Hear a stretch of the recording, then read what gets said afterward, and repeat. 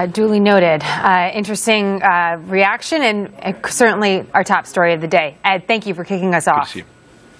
Meantime, officials in Italy are boosting security at high-profile sites over concerns that ISIS terrorists could get into that country disguised as Libyan refugees.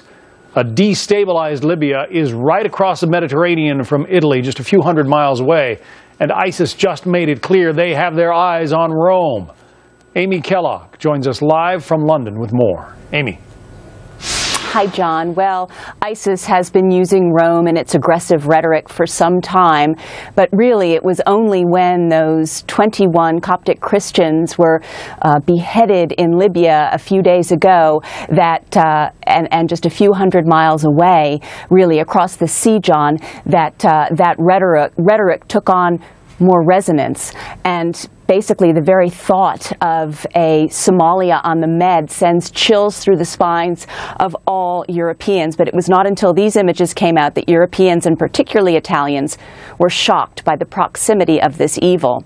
Now, Italy, with huge oil interests in Libya, was the last really to get its people out of the embattled country. But they finally closed their embassy after the beheadings of those Coptic workers. Security has been increased around sensitive sites, including the Vatican, with thousands of extra specially trained police fanned out around the country.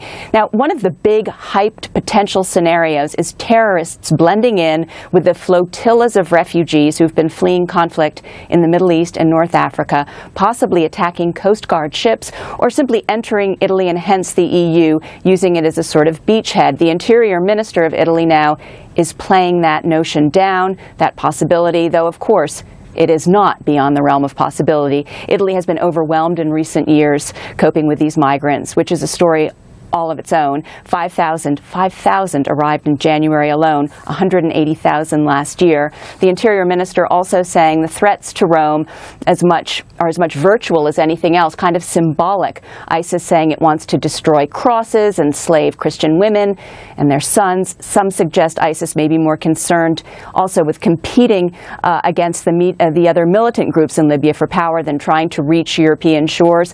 I've spoken, John, finally, with an Army colonel who is quite intimately familiar with the situation on the ground in Libya. He says it's not something out of the movies to think that terrorists could try to cross the Mediterranean in boats to attack Europe via Italy.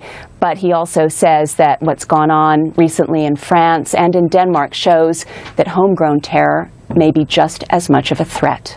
John. Very good point there. Amy Kellogg.